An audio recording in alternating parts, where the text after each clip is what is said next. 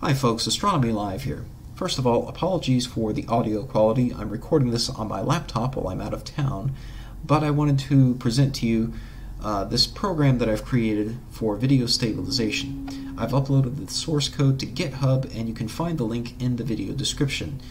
It uses Python and NumPy and OpenCV as dependencies. You can download the source code and try it out yourself. Basically, this is going to form the foundation for tracking with the next version of my telescope tracking software, which I'm currently in the process of porting to Python. That will allow me to support a little bit more advanced tracking method like this, which is based on feature detection as opposed to simple color and intensity detection, which is what the previous version of the program used. So my previous telescope tracking software simply tracked rockets and other bright, fast-moving objects based on their intensities. But that's not necessarily good enough. There are certain situations where it really needs to track based on the shape of the object. Obviously, if you have a bright white flame in the video viewfinder and that rocket is producing a bright white contrail during the day, the tracking box can actually migrate its way down the contrail because it can't tell the difference between the flame and the contrail. And so that's obviously not ideal. So this will solve that problem by actually tracking the shape of the rocket and its flame. So let me show you how this works. It's a simple command line interface to start it up. You need to install Python, OpenCV, and NumPy, and there are videos all over YouTube describing how to do that. If you guys want me to make one, I can make one, but that's sort of a video unto itself. Bottom line, once you've got Python installed, you execute Python scripts by typing Python space, the name of the script. If you've downloaded this from GitHub, it should just be videostabilization.py, and then you enter the file name that you want to open up to stabilize. It can open up a wide variety of file names, and then you add another space and type in a 4-digit code for the codec you want to use to encode the output file, followed by a space, followed by the file name extension that will go with that codec. So, for example, a DivX file is an AVI file, so DivX and then space AVI. If you want to do WMV files, it'll be WMV1, 2, or 3, and then space WMV for the file extension. So you can find the file codec codes over here, and I'll also include this link in the video description as well. So you can see DivX is here. If you scroll down, WMV is here. In fact, there's various versions of WMV available. And it can open all these and encode all of these. So these should all work. I haven't exhaustively tested it, but I've tested some of the major ones and they do seem to work. So you can try codes from this page right here. So once you've entered that, just hit enter and it will load up the video file. Now you've got a cursor and you can select a box around the target that you want to track. So click from the top left and then hold and drag down to the top or down to the bottom right and release.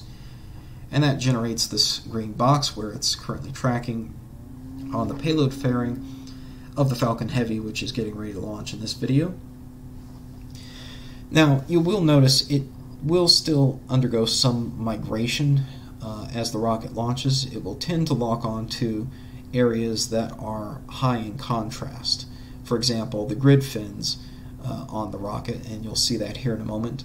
But it will tend to stay with the rocket pretty well, much better than simple color or intensity detection would. Basically, it's looking for a local minimum of difference from the reference image, and it's also updating that reference image over time. It weights the previous knowledge of what the reference image looked like 90% and adds in the current frame at a 10% weighting.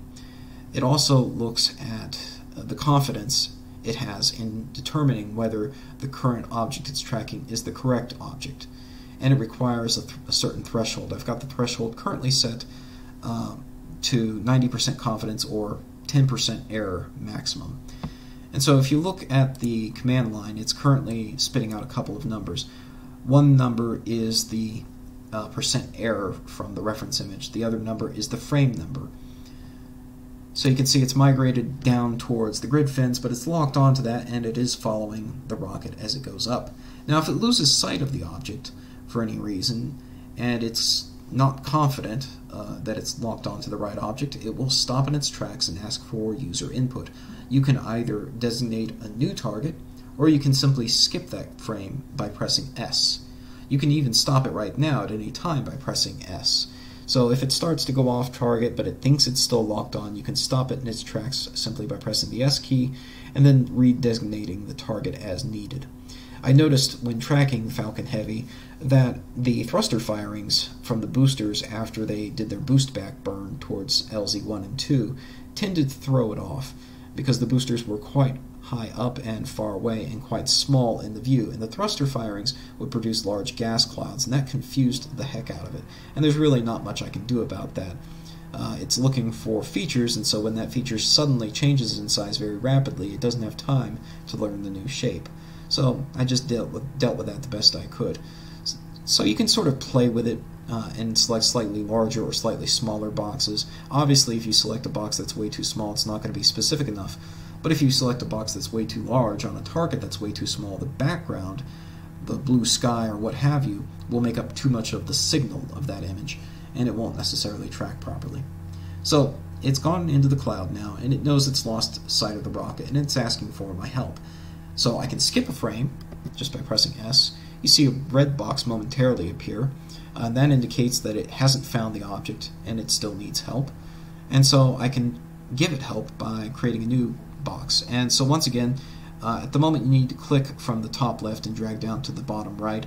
I'll probably change that input method later when this goes into a real-time tracking type system. Also, one other thing I'll change it when it goes into real-time is it's currently processing these as color frames, but that's just way more data than it really needs to process for real-time tracking. I've made some concessions here for the fact that this is a program for processing videos offline, not real-time, but ultimately it will be processing on the grayscale data.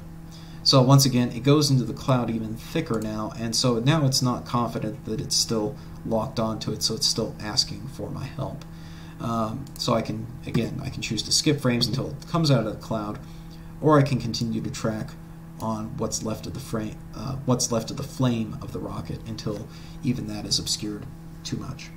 So you can see how that works, and I'll also be uploading a video of my Falcon Heavy launch stabilized, with that footage stabilized using this program. So I hope you guys enjoy that, and hope you find the program useful. Let me know.